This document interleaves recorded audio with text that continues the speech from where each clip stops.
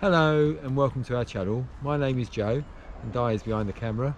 Today what we're going to talk about in this video is some common mistakes that people make when they first start an allotment or a kitchen garden.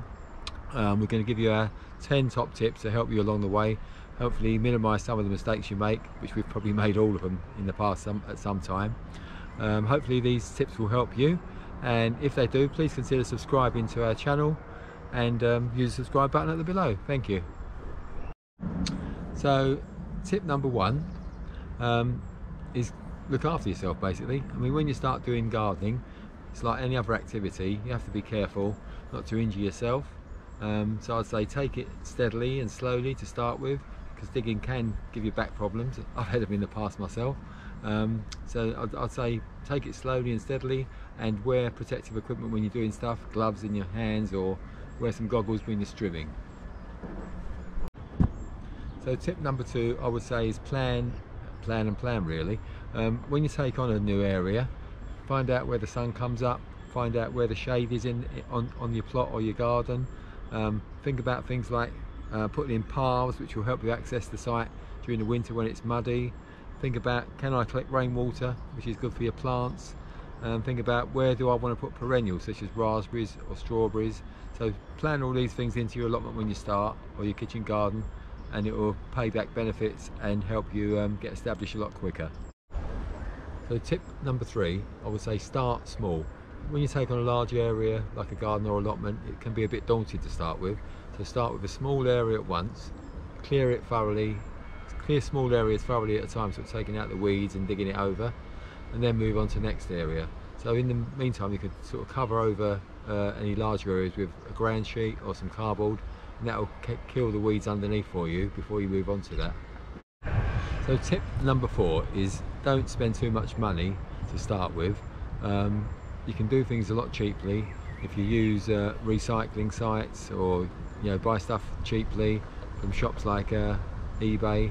You can start stuff from seeds. You can buy cheaper seeds. Starting from seeds is a lot cheaper than buying things like ready established plants. So yeah, basically don't spend too much money. You can easily go to a garden centre and spend loads of money in one go. So tip number five is grow what you like to eat. It sounds silly, but there's no point in growing sort of loads of Brussels plants if you only enjoy having Brussels at Christmas. Think about what you eat. I mean, there's no point in growing loads of cabbages. How many cabbages can you eat in a month? Yeah, I mean, I'd look at your sort of monthly vegetables shopping and try and reflect that in your growing. So try and reflect that in your growing. I mean, it can be tempting to plant a whole packet of seeds in one go. You end up with a whole glut of stuff that you don't know what to do with. So tip number six is don't try and sow seeds too early.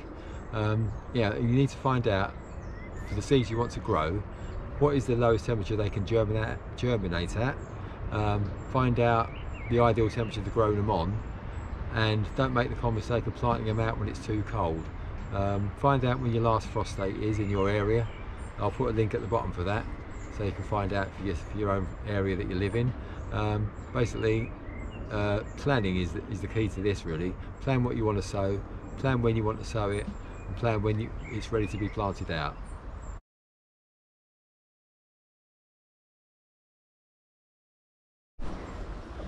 So tip number seven is learn about the weeds that are growing on your site really. Different weeds require different solutions, so the more you can find out about what's growing on your site, it'll help you clear those weeds. But what I say is clear areas slowly and effectively, and that'll save you a lot of time in the long run. So tip number eight is understand your soil. Different plants grow better under different sort of soil conditions, so the more you know about your own soil, the better. Find out about it, watch videos, get a book from the library. There are sort of lots of information out there. You can build up your soil's nutritional value as well by sort of adding mulch, compost. So continue to add stuff to your soil will improve its fertility, it'll improve its water retention, all sorts of ways. It takes years sometimes, not weeks, but you'll see a gradual improvement the more you do, and your plants will benefit. You'll get more yield from your plants, and you'll get more productivity. So look after your soil and you know, everything else takes care of itself basically. Find out about crop rotation as well. That's another way of ensuring you don't grow the same things in the same place all the time. That helps your soil's fertility, reduces diseases in your soil, and helps your plants grow better. So the more you find out, the better.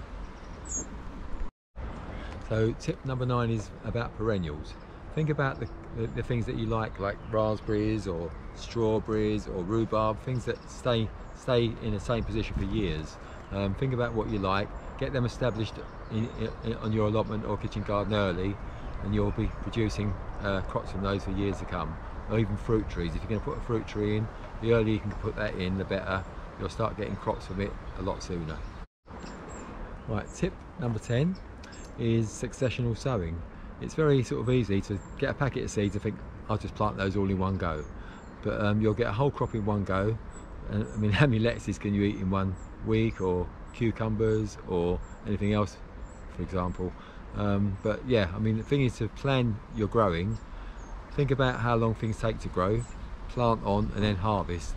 You can work out how long that takes, and then you can work out a successional timetable to grow lettuces for the whole year basically. There are varieties.